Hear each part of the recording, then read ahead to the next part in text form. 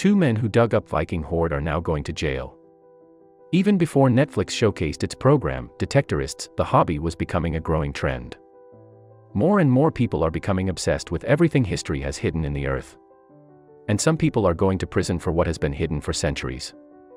Using a metal detector may not be as exciting as being a pirate searching for buried treasure, but it's the closest thing the average person has to do some real treasure hunting. According to the BBC, that's just what George Powell and Leighton Davies were doing in Herefordshire, England, but now they're facing prison sentences for 8 to 10 years. The 2 men had been exploring a field nearby with their metal detectors, back in 2015, when they came across a buried Viking treasure hoard. The hoard contained a mix of coins and jewelry, dating all the way back to the 9th century. The problem isn't with what they found, nor where they found it. It is complete with what they did afterward. There is a procedure to follow which differs slightly from country to country, but British law says that they must be reported to the coroner within 2 weeks of their discovery. Failure to report it could earn some combination of a fine and a short jail term. If the discovery yields any sort of reward, there are more laws too. For instance, it must be shared between the person who found it, the owner of the land it was found on, and the person occupying the land, if that's someone other than the property owner. But Powell and Davies did none of those things. It was reported that the 2 men took their catch to an antique dealer in Cardiff, Wales, and had Paul Wells, a local coin dealer, take a look at it. The treasure was glorious and included a crystal pendant from the 5th or 6th century, a gold ring and dragon's head bracelet that seemed to be from the 9th century, a silver ingot, and around 300 coins. It didn't take long for Wells to figure out that the find was extremely valuable, both financially and historically. Not only was the jewelry ancient and remarkable, but the coins were also perhaps even more so. Among the coins in the hoard were several 2 emperors' coins, which have images of King Alfred of Wessex and Ceolwulf II of Mercia. These coins are extremely rare, and also offer historians a look at how the 2 lands were ruled while England was just starting to become a united nation.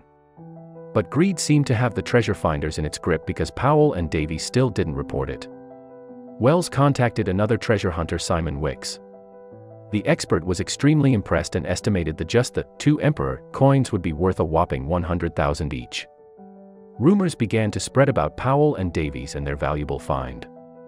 It wasn't long before a local officer in charge of liaising on found treasure was knocking.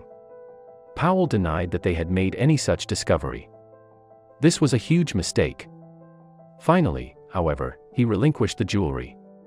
He stuck to his guns about finding only found a few damaged coins of no real value, and there had been no point in reporting them.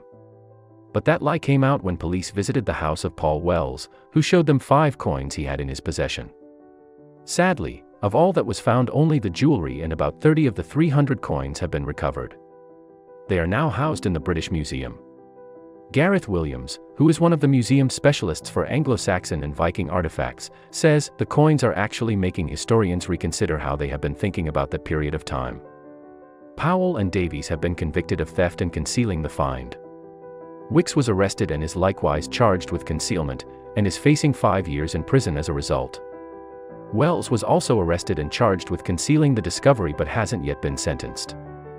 The judge who presided over the trial said that the 3 men cheated the farmer who occupied the land and his mother, as well as the landowner and even the general public, to whom the treasure rightfully belongs. The total value of the Viking treasure hoard Powell and Davies discovered is estimated to be in the area of £3 million. Had the 2 men simply declared it as they should have, they could have received as much as half of that value as a reward. Now, as a result of their greed, they won't see a penny and will be facing years in prison.